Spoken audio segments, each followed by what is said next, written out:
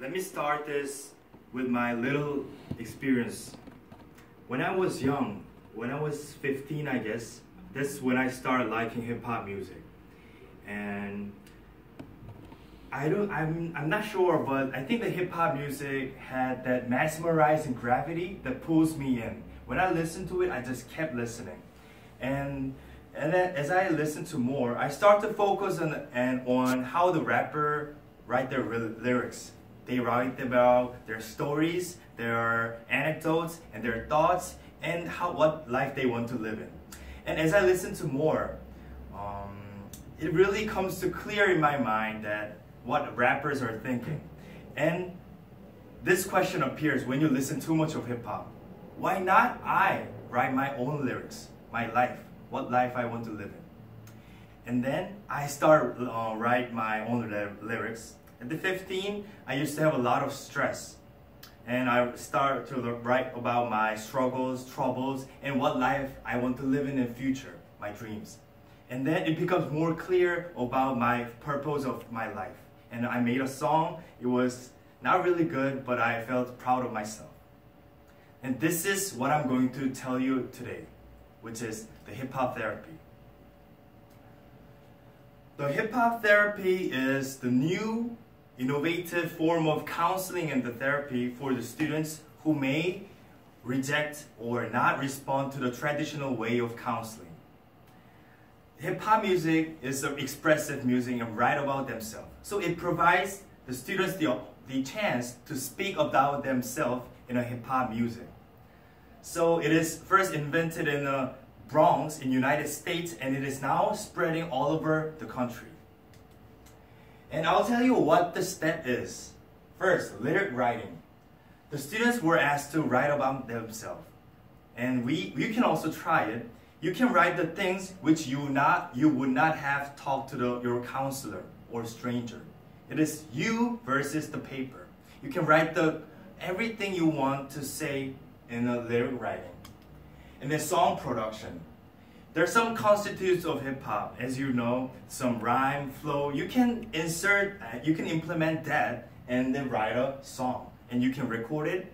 And this is considered to be a very significant process since it is important for students to, after making the song, to proud of their achievement, that they can give it to their teachers and friends. And lastly, the performance. Based on their lyrics, they made a song. And then finally, they need to perform to their friends and teachers about what they have made. And their song is based on their true stories. They can express what they have not talked to their parents before through the song. And there's always skepticism, and let's talk about that. In America, there's a lot of psychological studies going on with this hip-hop therapy. And I would like to quote some of the neuroscientists from the Cambridge. Dr. Becky, she said, hip-hop has, compared to the other music, hip-hop has the rich visual narrative style, which means when you listen to the rap, you can picture what is going on. And this makes an ideal medium for helping individuals understand their psychological problems and for the ways to deal with them. And then he is Thomas Alvarez, who is a social worker spreading the hip-hop therapy to the youngs in the United States. She says, those students who did not meet me in traditional counseling method, they're now writing their own songs and changing their life. He says, it is important to give something that youth can be proud of. And lastly, the New York Times also dealt on an article in Bronx about the hip-hop counseling. They said, expressing day-to-day story into hip-hop. Hip-hop therapy is an innovative route to mental well-being.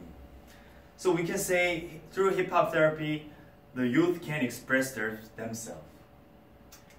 And then the reason I chose this topic it started with one simple question. Since I liked hip-hop when I was young, I had this question in my mind. What hip-hop can do good to society?